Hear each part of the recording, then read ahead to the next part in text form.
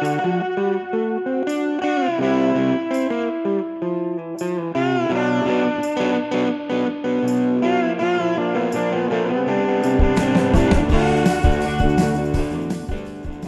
and welcome to another edition of You Can Get There From Here. I'm Dr. Joel Moore, Chair of the Department of Communication and Digital Media Production at the University of Central Missouri, and it is my pleasure each week to get to visit with some of our alumni, talk to some folks in comm studies, some folks in digital media production, and even some members of our graduate program. We find out where they are today and how the program helped them get there.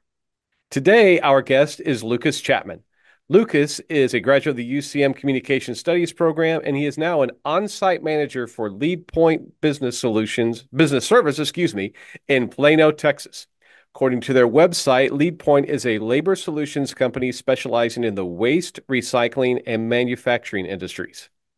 Lukas, great to have you on the show today. Thank you for all the work you're doing with recycling and waste management. How are you doing? Yes, sir. Pleasure to be here, Joseph. Doing very good. How are you doing? Doing all right, doing all right. So tell me a little bit about your job. On-site manager for Leadpoint Business Solutions. What exactly is that and what do you do? So, in the simplest terms, I'm in the waste management business. I always joke about that, kind of in a Tony Soprano way, but not quite like that. So, what I do, I'm at a facility. It's called Republic Services. So they are a recycling facility. You'll see them all across America. It's kind of the same thing as waste management. If you're a fan of golf, you've heard of the waste management tournament, all that kind of stuff. So we're in the same business as them. And on my end, I work directly with that customer. I'm on the in the facility just about every day, and I'm hiring, training, firing, doing kind of all the middle work to provide services to provide team members to be able to sort through the recyclable goods. So they go through and they get all of the recyclable goods kind of in the morning, daytime, all that. They come to the facility, drop it off. It gets loaded up into what we call the drum, and it starts the whole cycling process. So from there, we just have to staff employees to be able to actually sort through that material. So we're able to get the good paper, good cardboard, plastic, aluminum, all that kind of stuff. We're trying to sort through that and kind of what puts, I would say, our company over the top compared to others. We're not a temp agency. These are full-time employees. After 90 days, they get full dental, medical, vision, all that. They get PTO, all that. So that's where, in terms of a staffing agency, there's this great unknown. But where Lead Point and what I'm very happy with is, we've been able to provide these employees real jobs and real security instead of just, oh, I could be here for 2 weeks and, it gets hot in these facilities and it's not the cleanest job. So being able to provide a little more of a financial stability and real stability in terms of your health and all that and getting paid time off, that's a big deal. So I basically am in charge of just making sure that everyone that we have at that facility is trained on what we're sorting through, what we're looking for, hazards, um, logging first aids in case, people get cuts, all that. So it's a big responsibility, but, I work directly with uh, a really good team over at Republic every single day and have a good relationship with them. And I'm very happy with what I do. A lot of our material, about 75% of it ends up actually being recycled and going back to the cause of, reusable energy, and reusable just anything in general, which is huge, especially in our day and age. And there's more Republic and waste management facilities popping up all over the place. Um, I also do. I mean, I don't know how much you kind of want me to get into my spiel here, No, go ahead, go but ahead. yeah, so I also get to do a lot of operation support. So I get to travel to other states, other locations, and help set up recycling facilities, over there and help train on-site managers and, hey, this is kind of what we're looking for. This is what we're doing. This is the quote unquote lead point way. And a lot of that comes from honestly what I did learn at UCM and just learning how to talk to people and communicate and being open and honest in your conversations. And it's been a blessing. I've been able to go all the way to the Northeast, been in Massachusetts a good amount of times, been to Sarasota, Florida, all over basically Florida. 2 weeks ago, I was in Arkansas doing a startup for a company called Cards, and they now have the newest. It's called MRFs. It's where everything gets dumped. Essentially, it's a recycling facility.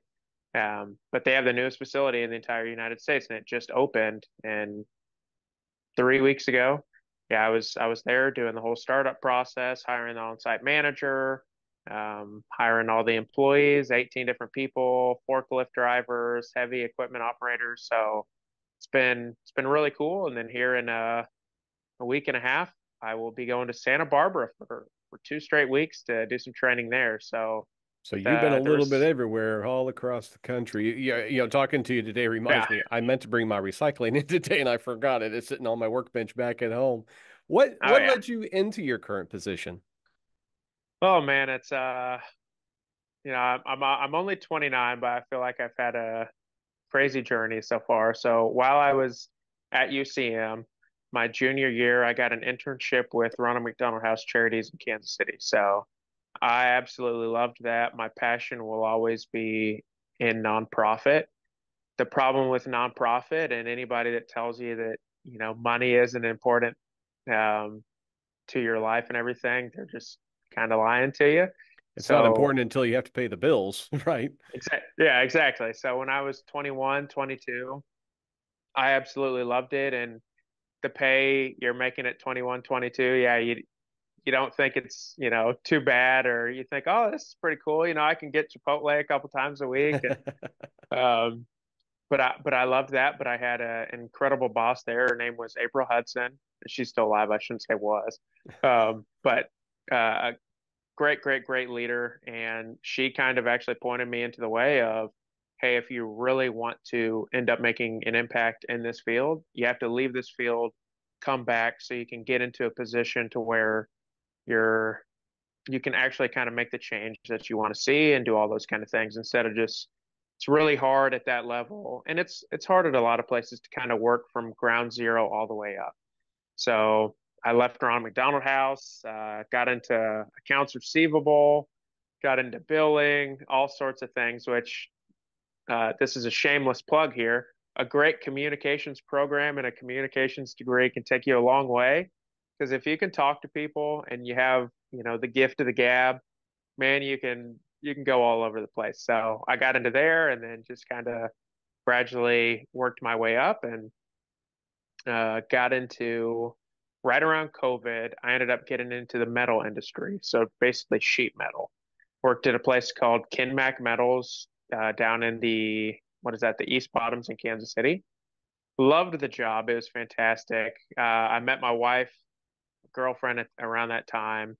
Um, and she lived in Portland. She just kind of has more of a adventurous side that I now have. But yeah, she wanted to move again, and I since I was 7, 8 years old, I always had this love for Texas, and it's like, yeah, I would love to move down there, but I just never had the willpower to do it. And she said, all right, we're gonna not renew our lease. We're gonna put in our notice. Let's just go. And I was like, okay. So got in connections with our sister company that we had down there.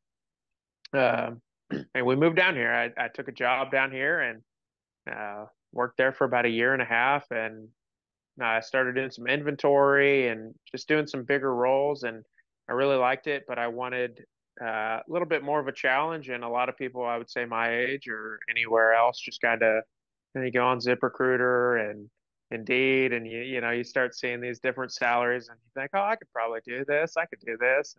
I applied for a couple jobs that at the time I wasn't sure if I was qualified for, to be honest with you, and um, got some callbacks, and this was one that it was close to where we lived. It's a 10-minute commute for me, basically, which was fantastic. My wife works in Plano. We live in Plano. It's Like I was like, oh, this would be perfect. I don't know hardly anything about recycling though.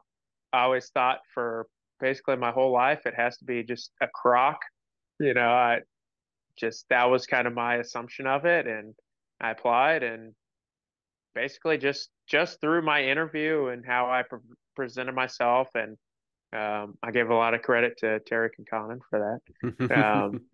He'll But just appreciate being that. it, yeah, I mean, he great guy. If I haven't talked to him in a long time, but I had a lot of jokes with him. He was very tough on me, and I still have kind of the same personality that I had then. But he'll always be, to me, probably my favorite professor and the person that made me realize, hey, there's some things that I probably should tighten up on and get better at. So shout out to Terry.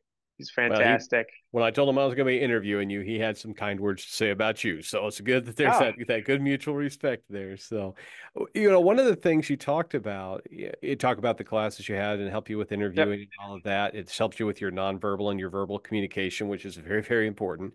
You also yep, mentioned that you work with employees with a really wide yep, age gap. How, yep. did your training prepare you for that?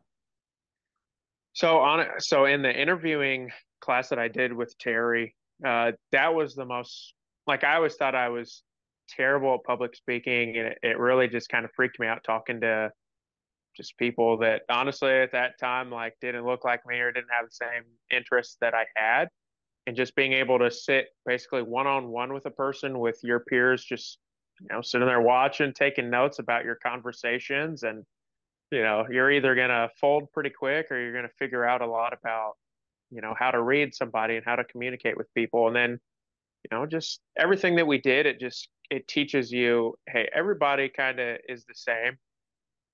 Surface level, everybody kind of likes the same stuff. You like the same food, you like to laugh. Everybody likes to cry at the right things. And everybody has something that they absolutely love. And so what I've found out just kind of throughout the years, and especially now, I tell everybody this in the interview process or anything that I do now. I will talk to everybody the exact same way. I talk to my mom, I talk to you, I talk to my wife, talk to my cats, talk to my best friends, grandparents. I'll talk to you in the same tone. I'll treat you with nothing but respect. I mean, you could end up thinking I'm the biggest POS out there, but I will give you nothing but respect. I will try to give my best effort to treat you on the same level that I'm at. I'm never going to talk up to you, talk down to you.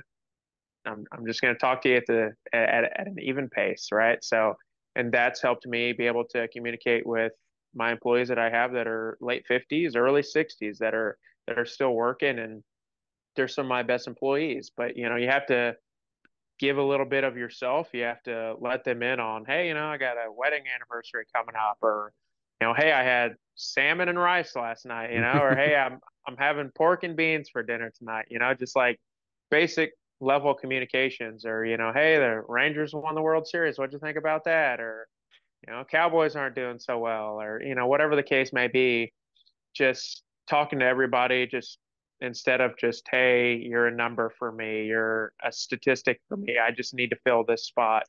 Every single morning I do our safety meeting. I walk through, I dap everybody up. Hey, how we doing? How we doing?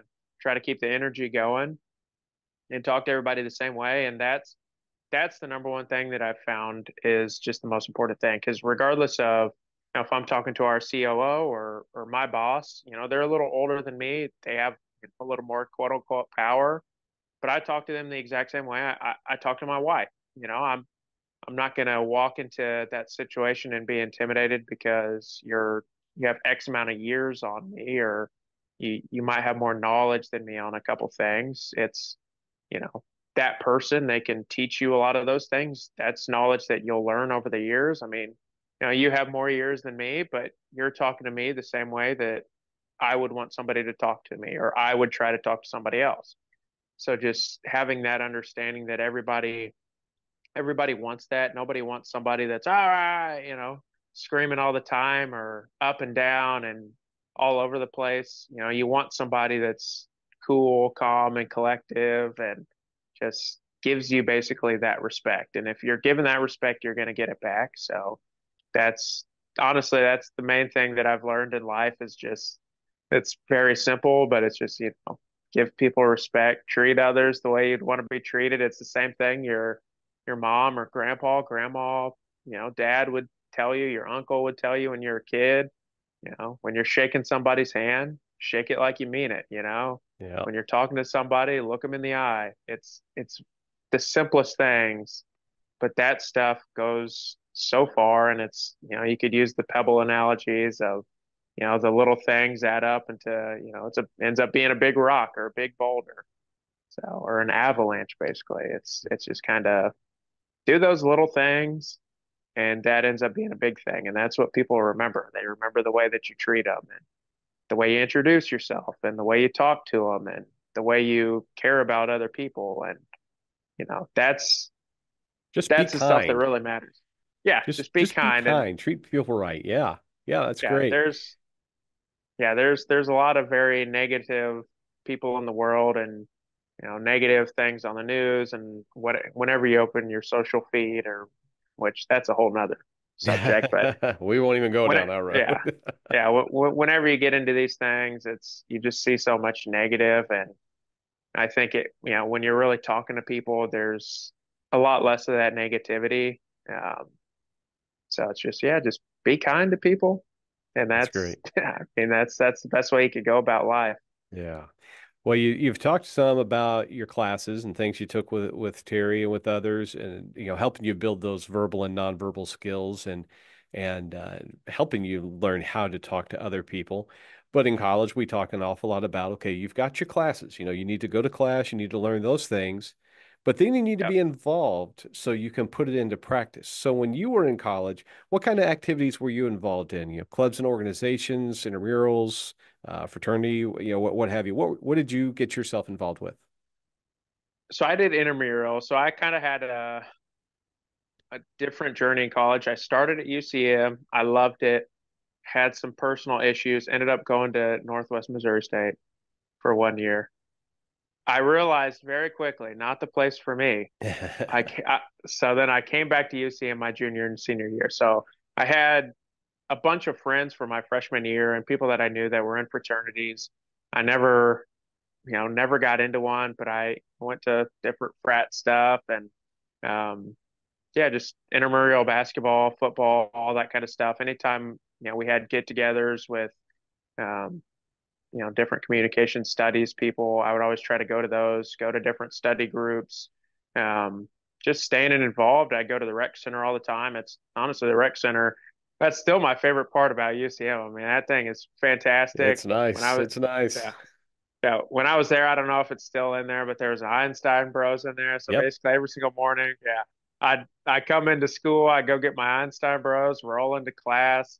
I mean, it was fantastic. But all that kind of stuff, I mean, it really is super important. Just being involved with, going to plays and going to football games, going to basketball games, like just going out and supporting, your other student body members, like that goes a long way. And the communications program honestly does a lot just in terms of getting involved with all that.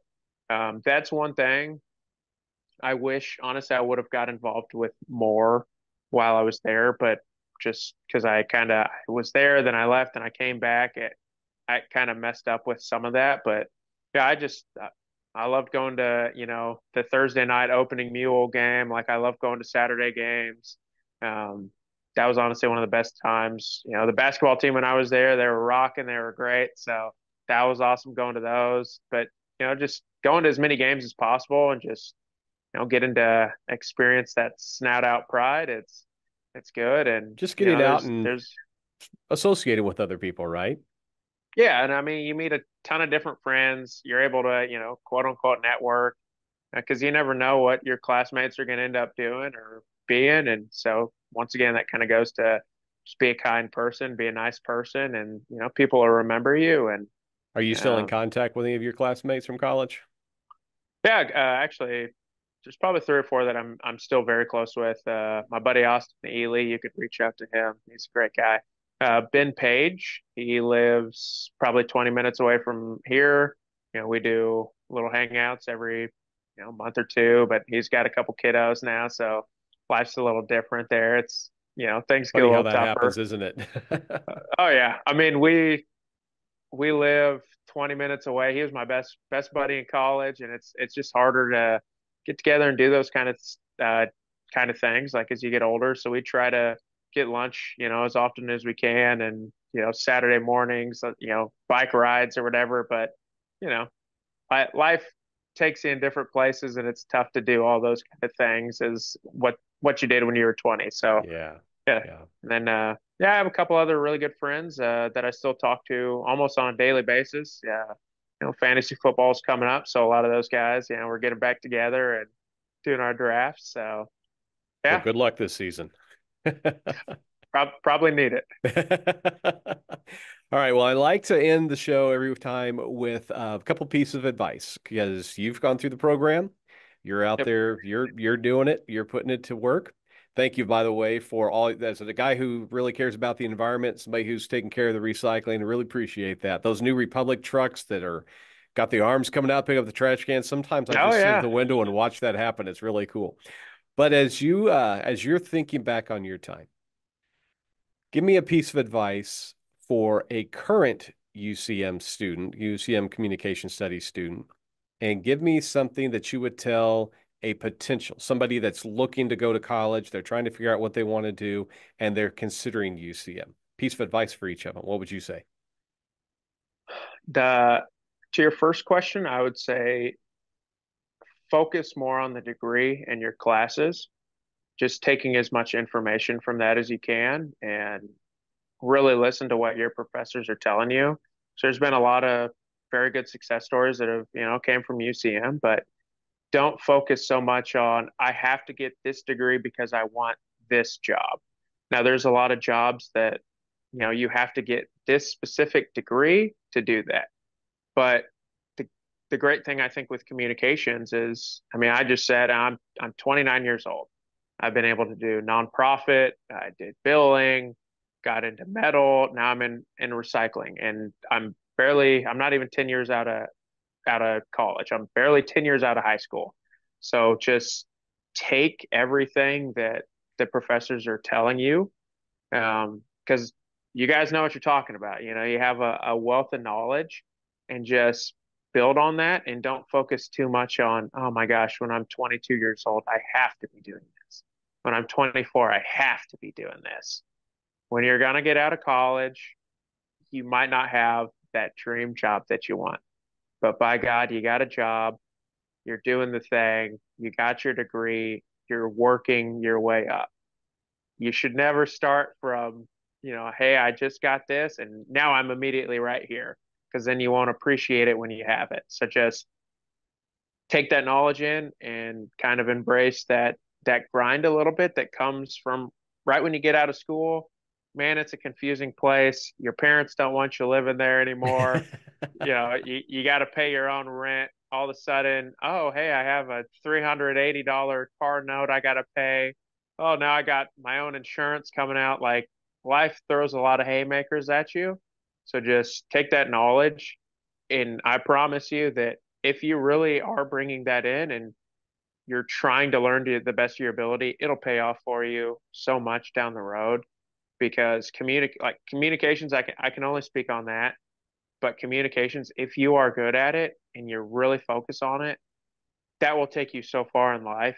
People want people to be able to talk to them like in a positive way. And if you know how to do that, if you build up that gift of the gab, man, it'll take you to so many different places in life where you might think, I don't know how in the hell I got here.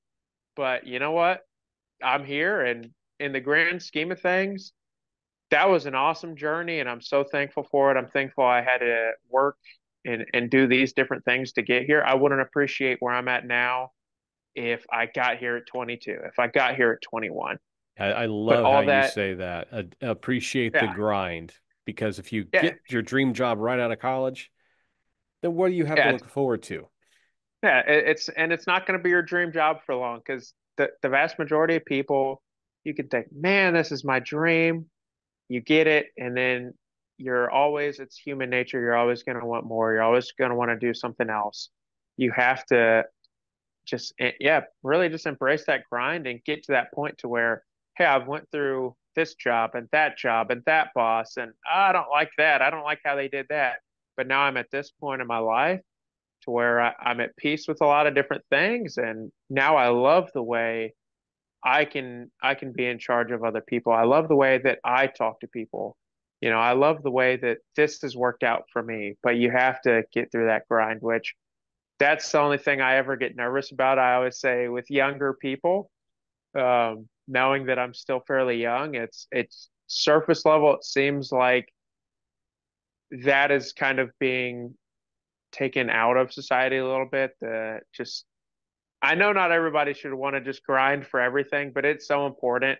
And I think that all just starts with really just mastering what you're studying in college and knowing the importance of communication. I mean, it's important in work. If you ever get married, it's huge. Yep. Kids, all that kind of stuff. It's maybe the biggest life skill that you could ever have. Well, Lucas, I sure appreciate you being on today. You've got some great words of wisdom from those out there looking. I appreciate your passion for the not-for-profit, but what you're doing right now, man, it really matters. So thanks for what you're doing. Thanks for being here. Keep up the good work. Yes, sir. I appreciate you, Joe. Snouts out. Snouts out. And thanks all of you for tuning in today. Remember, you can catch every episode on our YouTube channel at youtube.com/UCMMN. You can also listen on Spotify. Special thanks to Jake Mager for creating our theme music. Again, this is Dr. Joe Moore reminding you, you can get there from here. Have a great day.